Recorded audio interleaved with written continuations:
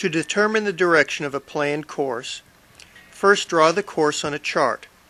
Place the parallel ruler next to the line and walk the ruler to the nearest compass rose.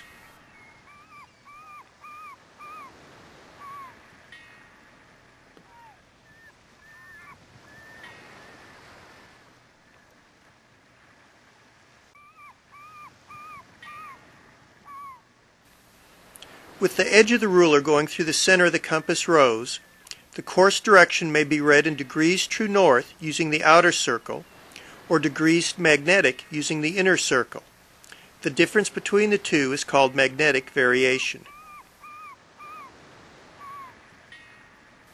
In this example, the course heading is 320 degrees true as read from the outer circle, or 301 degrees magnetic as read from the inner circle.